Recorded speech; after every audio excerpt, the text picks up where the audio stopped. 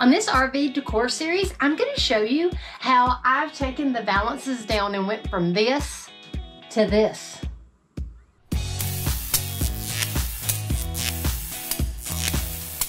Last year, I updated the valances by just changing out the fabric on them. It didn't cost me but like $25. When I picked out this fabric, it didn't match my previous curtains. So then I ended up buying the Turkish towels and changing all the curtains out. And I really love the Turkish towels. I don't love them with these valances. So I decided I'm just gonna take the valances down all together. I'm gonna put up curtain rods and make this look a little more like home. So in this video, I'm gonna show you how I'm taking down the valances, I'm adding curtain rods, and I'm going to leave my blackout shades. I did have to order an extra part, but I'm gonna show you another way that you could do it if you don't want to spend any extra money other than the curtain rods. Now, I love our blackout shades. I use these all the time, so I didn't want to get rid of them to put up curtain rods. Well, the brackets that actually come with the curtains, if I used these, the curtain rod would not fit. It doesn't come out far enough. I could move it up higher, but then the curtains would bump around this and wouldn't look right. So I ended up having to order some extenders for the curtain rods. So this way I could adjust it and make it the right distance out from the wall and that it would look right here. Now, another option, if you don't want to order these, because I mean, this added like 30 something dollars to my curtain rods. And the curtain rods are already expensive. So adding another $30 for something that it comes with, I hated to do that. Another option would be to cut a little piece of wood and paint it black. And then you could put this on here and it would make it the right distance. My problem with this is this piece of wood that I have cut here is too small. It would need to be a bigger block, because when I went to go screw into this, it ended up busting it. And I knew that was gonna happen, but I tested that before I started making this video because I wanted to know if that would work. And obviously it won't. And I knew that. Now, you could probably pre-drill a hole and then screw into it and it would probably work. But that's just a lot of extra steps that, well, I had already ordered, well, not those. I had already ordered these, and well, if I had them, I might as well use them, because this was going to be a lot of extra work. And for me, it wasn't worth the $30 difference, because this, you have to cut them, you'd have to paint them, you'd have to pre-drill them, and then put them up. Well, that's time that I don't have. And I will link everything in the description box below. Let's talk screws real quick. If you were using the block of wood and you use the screws that came with the curtains, which it's my hair, it's a longer screw like this. This would work if you were going through that piece of wood into the wall. If you use this length, it would be really close to coming out of the outside of the wall, because in the slides, the walls aren't as thick and you could penetrate to the outside. So make sure that your screw length won't go through your wall into the outside. Now, the new brackets came with this shorter small screw that will work perfect for this.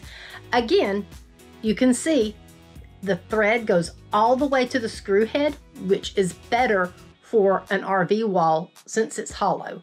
You could even put in anchors, but for me, it's never been a problem just using these kind of screws. I really probably should be taking my lamp down, but it is museum puttied to this table and I don't want to take it up and then have to put it back down. I ended up having to use the screws that I had taken out of the valance, because I think being up that high, I ended up getting into some metal studs up there and I could not get these screws to go in, but I did the screws that I had taken out. So I just reused them. They were the right size.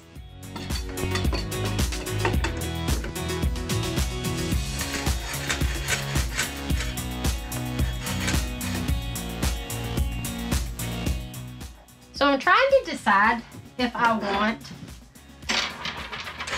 to use the curtain rods, which I do have to hem the top of these because they were hidden by the valances and I left the raw edge because you could not see them, but now you're gonna be able to see them. So I'm gonna have to hem. I like it with the clips better than being on the actual rod. I just like the look of it better. So I'm gonna end up putting them all on the clips. So I'm gonna go ahead and finish taking down the valances, and then I'm gonna show you on the next one how I take the valances down. So I wanna show you how I take the valances off. I had mine up there with the tension rods, and you've gotta make sure you have a square head screw if that's what kind that you have, because that's what mine are.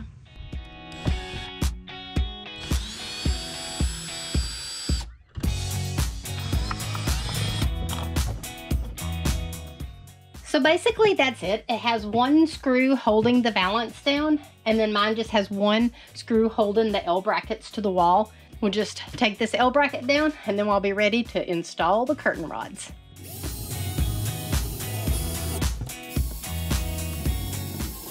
I'm probably gonna end up having to order some more clips. I could make 12 work, but 18 looks better. I'm just gonna have to order some more.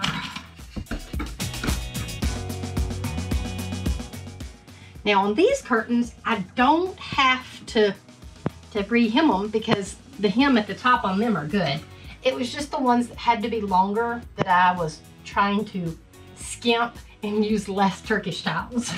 So you clip the two outsides, then you go to your middle one and clip the center. Then you'll go and clip the center. Pull, clip the center. And you got the center. And let me tell you, you don't have to use, you could use that many and be good. I just don't like the puckerness of it. It's just, I don't like how big this section is.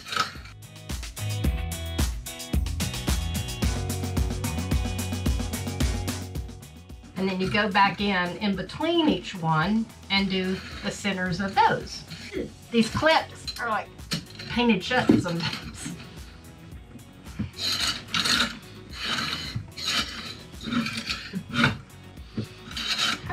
Got that one, and then we'll go and do this other one.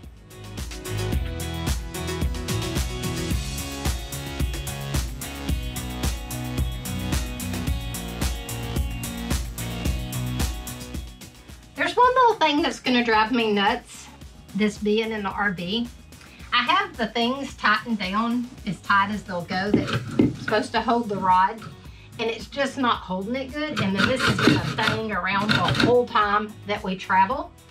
So I ended up grabbing some nano tape, and I'm going to nano tape these to the brackets so they don't move around.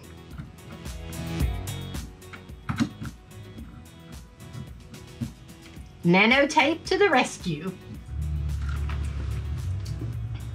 All right, one down, a bunch more to go.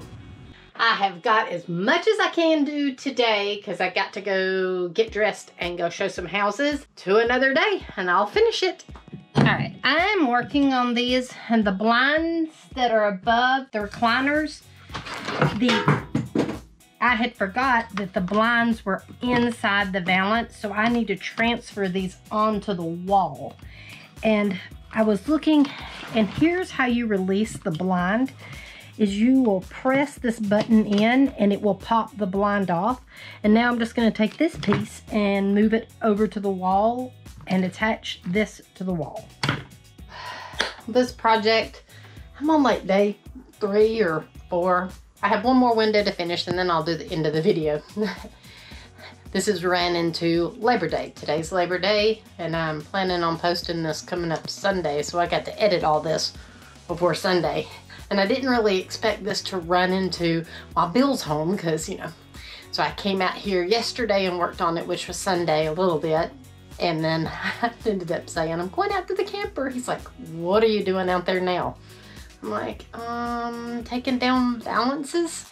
These 2 windows ended up being more of a pain than I thought. So those two took me a little bit longer because the blackout shades were attached to the valances. So I had to take them out of the valances and get them on the wall.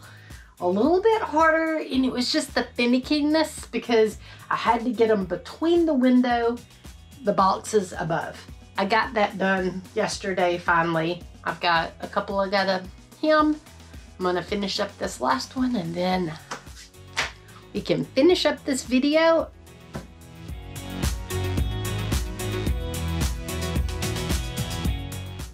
Why didn't I do this sooner? I think I had lost my mind not doing it sooner.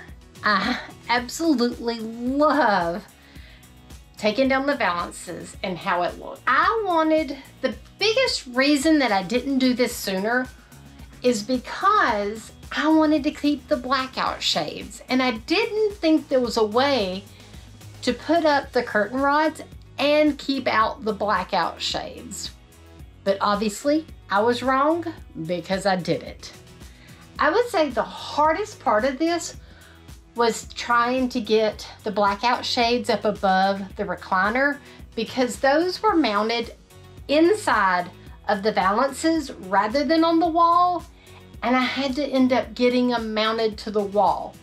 And being able to get them to the right height and getting them to snap in with the cabinet up above it was super hard.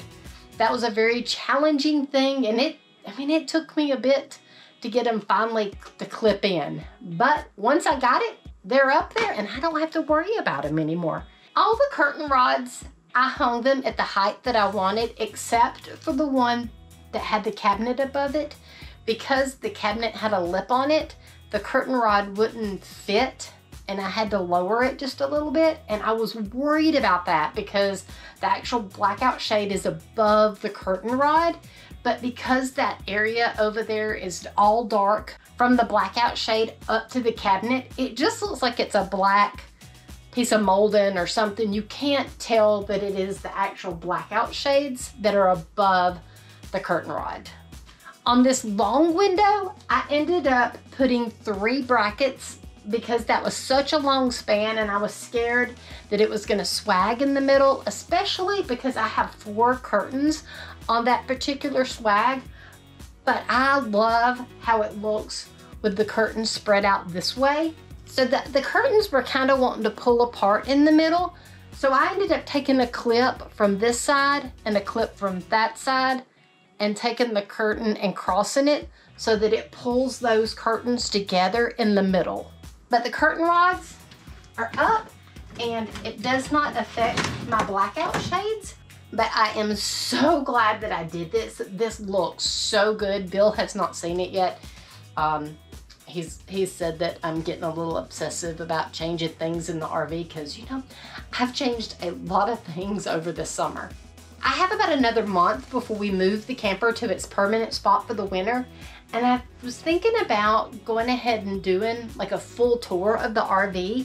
Let me know in the comments if that's something that y'all would want to see, is a full tour and where I talk about each thing that I have modified and done to the RV, and then I can reference those videos. And if you want to see something, you can go back and check that out.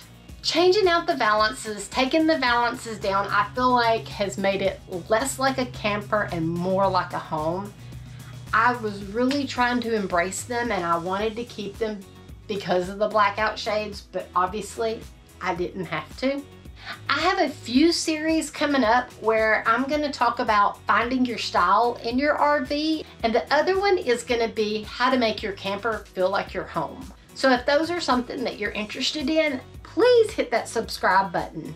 Till next time, like and subscribe.